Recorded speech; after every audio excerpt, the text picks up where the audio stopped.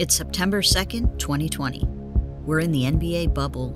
We're virtually in the NBA bubble. It's do or die Game 7 of the opening round playoff matchup between the very clutch How Dare You Doubt Us Thunder and the 3-point happy It's Our Time for a Ring Rockets.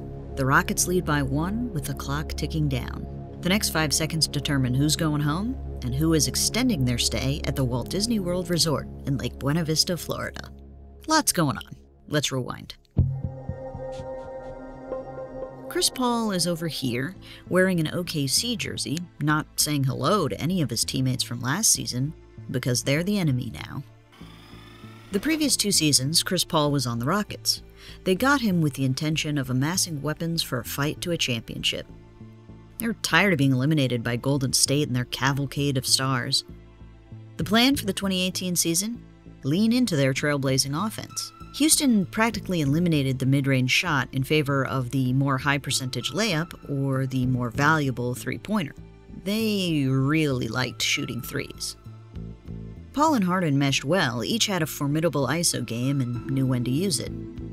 Harden won MVP and the Rockets finished first in the West. Uh-oh, Warriors. In the Western Conference Finals, Houston went up on Goliath 3-2. But Chris Paul got hurt and missed games 6 and 7. And in Game 7, the Rockets' 3-point first strategy failed them. Live by the 3, die by the 3.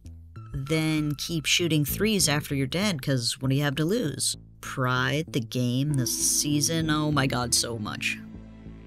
In the 2019 season, Chris Paul struggled with injuries, and at 33 years old, he looked like he'd lost a step. Suddenly, he didn't want to play iso ball that much. How about more set plays, maybe some screens? Well, Harden was having an incredible season and comfortable not changing the offense. The Paul-Harden relationship started to fray. Paul would pester Harden, trying to coach him, and they'd end up snapping at each other. In the Western Conference semis, fortune favored Houston over the champs. Game 6, Kevin Durant was out hurt, and Steph Curry was cold and got into foul trouble early. But Houston couldn't capitalize and blew what was probably their best chance at taking down Golden State. And with that, their title window was proclaimed shut. Harden needed more help than the slowing, fragile mid-30s Paul could give him. After the 2019 season, Paul was proclaimed washed up. So, over the summer, the Rockets traded him to the Thunder, a young team about to rebuild. The Thunder were given a 0.2% chance of making the playoffs in 2020. Paul wasn't expected to do much other than be disgruntled, but it's hard to predict the future. With Oklahoma, CP3 had a resurgence. He thrived as a leader among youth. What Harden saw as pestering looked more like leadership in OKC. And Paul led the league in clutch points. In fact, the Thunder were the most clutch team in the league. And it wasn't just because of Paul. They ran a deadly 3-point guard lineup with Paul, Dennis Schroeder, and Shai Gilgeous-Alexander. The 3-headed monster was very hard to defend and, unlike Houston, lived for the mid-range jumper. Through March 11th, the Thunder were tied with Houston at 5th in the West. But now it's September. Weird time to be playing playoff basketball. On March 11th, 2020, the NBA shut down due to the global COVID-19 pandemic. It wouldn't restart until the end of July, when the pandemic was still raging, but the NBA had a plan. 22 teams entered the bubble at Walt Disney World Resort in Lake Buena Vista, Florida. What is the bubble? A closed environment for NBA players and staff with more safety protocols than the CDC is recommending for the country. Regular testing, no coming and going, covers on referees' whistles, they thought of everything. The players live in Disney hotels. The food isn't ideal, but there are ping pong tables and video games and fishing, and of course, basketball. There are no fans, but there are also no positive COVID-19 tests thus far. So it's weird, but it's working. Oklahoma went 4-4 in these unprecedented conditions, which gave them a 5th place finish. Not bad for a team that was predicted to be helmed by a pouty vet and totally missed the playoffs. And here they are on the verge of a 2nd-round berth. But hang on, if the Rockets traded away Chris Paul, who'd they get in return? This fellow right here. Which is surprising because for 11 years, Russell Westbrook was the frenetically beating heart of the OKC Thunder. Alongside Kevin Durant and James Harden, he led the Thunder to the 2012 Finals. When Durant ditched OKC for Golden State in the summer of 2016, Westbrook took the opposite approach, pledging loyalty to the team he'd been with his whole career. The recently spurned fans fell deeper in love with Westbrook. In 2017, he made it official. Right after he signed, the mayor made every day Russell Westbrook Day. I guess it wasn't a school-canceling holiday, so he could do that. Westbrook thrived as the city's darling. He was MVP in 2017. He averaged a triple-double 3 years in a row. Why did the Thunder end up trading this guy? Well, while Russ was impressive, the team was stalled. Even when they gave Russ a co-star, OKC couldn't get out of the first round of the playoffs. And in the summer of 2019, Paul George said he wanted a trade, which signaled rebuilding time in Oklahoma City. In exchange for George, the Thunder received a solid scorer, a second-year player with a lot of potential, and a ton of picks. So what was Westbrook gonna do, stick around and lead a bunch of kids? Nah, Chris Paul can do that. Russ wanted to join a contender, off to Houston to team up with old pal James Harden. And suddenly, the Rockets' title window cracked back open. It helped that the super team lost a few of their super friends, but didn't help that at the start of the season, Russ struggled. At least James Harden was a scoring machine that was actually on the fritz and scoring too much, and then Russ got better, partly because he stopped shooting threes and focused on getting to the rim, and partly because Mike D'Antoni decided to experiment with spacing out the offense by getting rid of their center.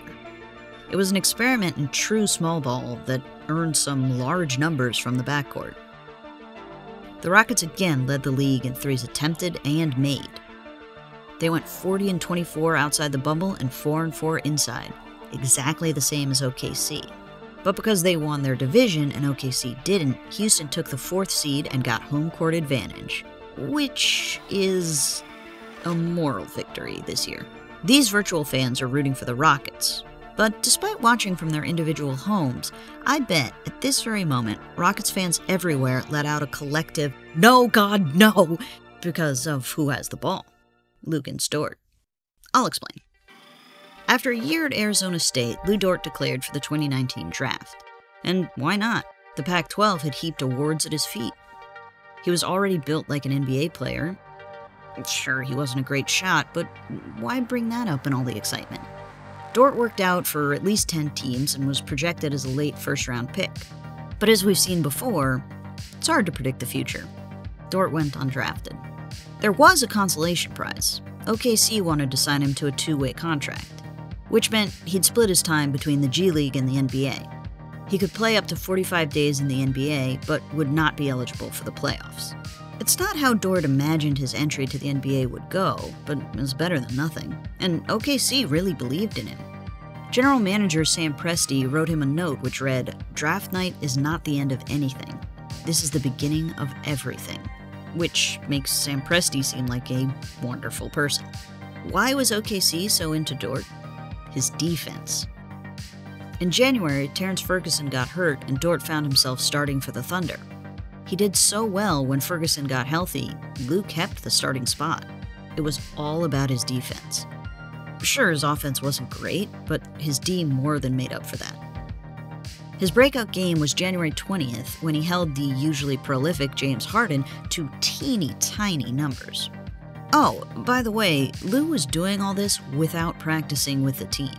Remember that 45-day limit in his contract? Can't let practice days eat those up. He just had to watch film and start games. That's not an easy position for anyone to be in, let alone a rookie who took a blow to his confidence on draft night. In June, the Thunder finally signed him to a proper contract, making him eligible for not only practice, but also the playoffs, where his first assignment was a familiar face. Could Dort stifle James Harden again, on a larger, more important stage? Game 1 would not answer that question. Dort was out hurt. Houston won big, but considering we're currently in a tight Game 7, Houston clearly didn't keep up that level of dominance, which everyone outside of Houston might be happy about. because people kind of love to hate James Harden. Look, James Harden is very good, but he still gets a lot of criticism. Why isn't he more popular? Well, he's arrogant, as evidenced in this recent interview. The All-Star Game is a collection of the NBA's best players. Where do you think you rank in that right now? What do you mean? Where do you think you rank among the NBA's best players right now? I feel like I'm the best player. He also draws a lot of fouls, which at best is boring to watch. At worst means he egregiously flops instead of playing basketball. Here's an example. 2013, Clippers at Rockets. Blake Griffin kind of touches him. Oh, whoa, did he actually shock him with a cattle prod? Continuing with his faults, Harden isn't known for his hustle. Rather, he sometimes plays such lackadaisical defense, you have to see it to believe it. Here we go. 2015, Rockets at Knicks. Slide your feet, put your hands up. No, not in a blaming your teammates motion. And one of the biggest points of criticism against Harden, he disappears in the postseason. It started in the 2012 NBA Finals when he was on OKC. It continued in 2015 with the Rockets. The reputation was cemented in 2017 with a 39-point loss to the Spurs. In 2018, Harden was like, you can pour more cement on already set cement. This year, at age 30, paired with a second expensive all-star guard, Harden needs to show up. He thinks he's the best player in the league? Prove it. He kinda did in Game 1, when Dort was out hurt. Game 2, Dort was back, and, well, looked like James Harden was gonna have a difficult series. Game 3 hammered home just how much Dort was doing. He took a breather for less than 2 minutes, and while he was out, Harden scored 9 points. Only issue? Dort's offense. In Game 5, the Rockets basically didn't guard him, and even wide open, Dort couldn't hit. Game 5 also saw Westbrook return from injury. He upped the Rockets' energy and broke out his rock the baby celebration, which I don't totally get because in reality, when you're trying to rock a baby to sleep, the parent is at the mercy of the baby. You can be rocking that baby for like 45 minutes to no result. Anyway, Rockets won that one big. Tonight, in Do or Die Game 7, Dort's defense is still so good, OKC has to keep him in, even though Houston is again leaving the rookie open. At first, Dort responded by passing up open shots, but Chris Paul pestered and/or led him, and the kid started firing away and hitting, and hitting and hitting and hitting. With 4.5 minutes left, Dort hit a 3 to tie it up at 99. Looks like it's time for the clutch OKC to show us what they can do. Oh, God, gross.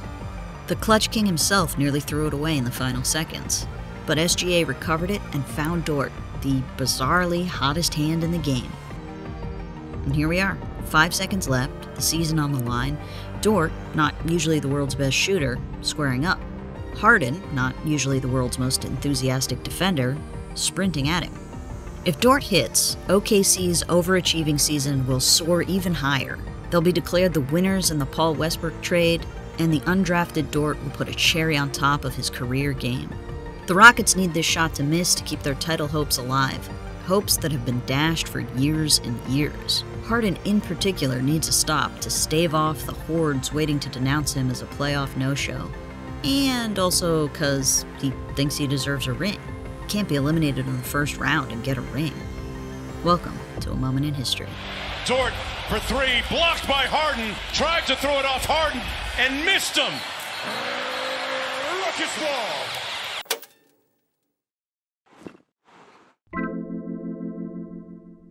Thanks for watching, it means a lot to me. I should have more stable sources of gratification, but I don't. Help my self-esteem by subscribing and watching these other videos. It will also be fun to do, so please. For Secret Base, I'm Clara Morris. Good night and good game.